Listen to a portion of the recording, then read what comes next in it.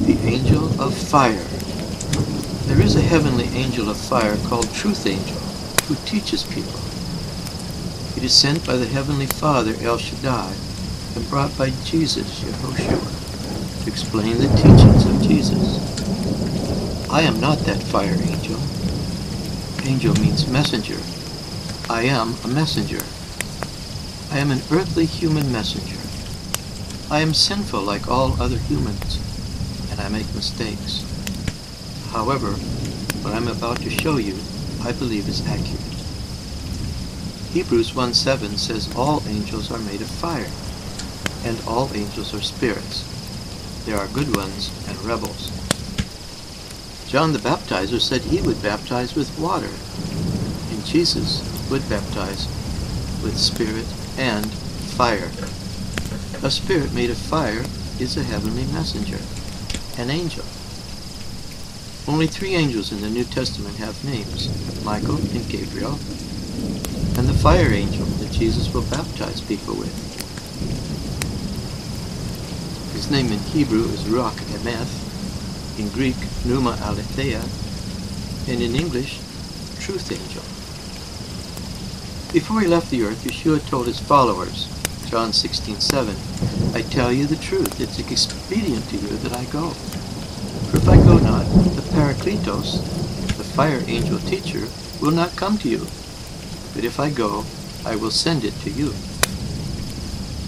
In the first years of the church, Azazel, Satan, the god of this world, infiltrated the translators and eliminated the fire baptizing by Jesus, and thus the truth angel teacher, the key to salvation.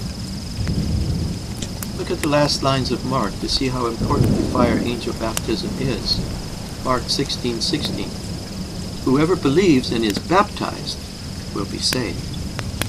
Now ask yourself, is Jesus talking about John's water baptism or his own fire baptism? Your salvation hinges upon receiving the baptism that Jesus gives, the fire spirit, the angel of the truth. This is why Satan infiltrated the translators to stop fire baptism and lock the door to salvation. Fire angel baptism is the key to salvation. Some translators have tried to make the Parakletos, the Paraclete, into God. But the Parakletos is not God. I can prove that the Parakletos is not God, but an angel. The word angel means messenger. A messenger can only repeat what he was told to repeat. It cannot speak its own mind. John 16:13. When the Spirit of truth, angel of truth, comes, it will guide you into all truth, for it will not speak on its own authority, but whatever it hears, it will speak. What do we mean by all truth? It will glorify Jesus. Jesus said in John 16:14, it shall clarify me, for it shall take my message and shall cause you to know it. That is the only truth that matters. Do not worship the angel. He points to Jesus, and Jesus points to the Father. Worship the Father, honor the Son, be thankful for the truth angel. When Yeshua baptizes you with truth angel, you will enter the new covenant promised long ago, and your sins will no longer be held against you. Jeremiah 31:33-34. Behold, the days come, says El Shaddai, that I will make a new covenant. I will put my law in their inward parts, and write it in their hearts, and will be their God, and they shall be my people. And they shall teach no more every man his neighbor, and every man his brother. I will forgive their iniquity, and I will remember their sins no more.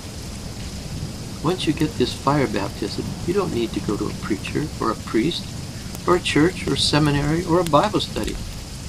While you are sleeping, the fiery angel of truth comes down and writes God's words, God's message, God's gospel, God's laws in your heart with fire.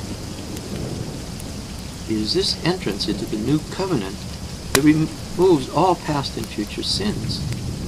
It is being in the new covenant that your sins are taken care of by El Shaddai himself. This is the entrance into God's kingdom on earth, as an adopted, beloved child. El Shaddai wants to give you this fire angel of truth, but you have to ask for it. Luke 11:11. If your child asks you, his father, for a fish, would you give him a snake instead? Or if your child asks you for an egg, would you give him a scorpion? Even though you're evil, you know how to give good gifts to your children. So how much more will your Father in heaven give a saintly angel, an Agios Pneuma, to those who ask him? You have to ask Jesus to baptize you with the angel of truth. This is what you should say. Repeat after me if you like. Father in heaven, please send Jesus to baptize me. Amen. This puts you into the new covenant, and barring a complete rebellion on your part, you are guaranteed to bypass the judgment throne of Christ on the last day, when Yeshua calls you from the dead. You will proceed directly to the Father's house, being transformed on the way from a mortal human into an immortal, beloved child of El Shaddai, finally born of the Spirit. You have not because you ask not. Ask and you shall receive.